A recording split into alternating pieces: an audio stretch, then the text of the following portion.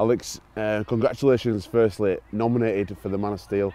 How did it feel when it all came out that you'd been nominated? Oh mate, do you know what? I couldn't get my head around it, to be honest. It's I'm still trying to, still in a bit of shock now. So, unbelievable honour. So proud to be, to be in that shortlist against, two quality players as well. So yeah, made up with that.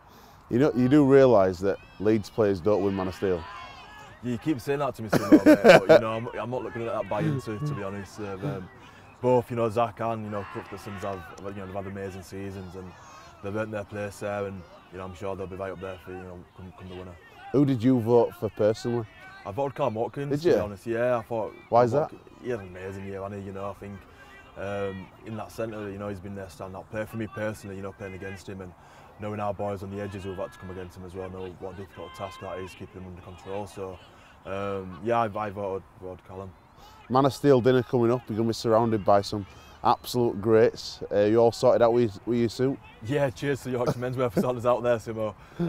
Yeah, I've got to get measured up for tux and that. And you don't normally see Dewsbury lads in tuxes, so it's going to be a new scenario for me. I bet the boys have been getting into you because as much as obviously everyone's really proud of you, the boys do like to give lads stick for anything, any reason possible. Yeah. What have you had off the boys? Absolutely everything, mate. I've been terrorised, to be honest. Jordan Turner at the hilt of that, to be honest, and Kyler Moore. They've both given me both barrels. So yeah, I'm sure they're so proud, but they're probably I'd rather just take my car at me instead.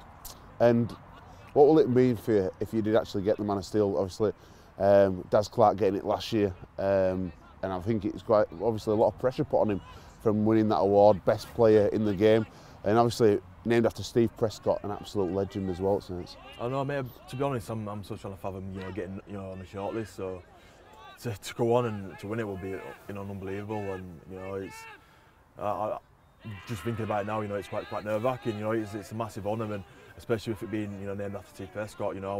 I was lucky enough to meet Steve a couple of times, and what an inspiring person he is, and to pick such an accolade up named after himself would be an unbelievable honour. So but I'm up against two quality lads as well, so we'll have to see what happens. No worries, mate. Good luck and rest for the rest of the season. Cheers, mate.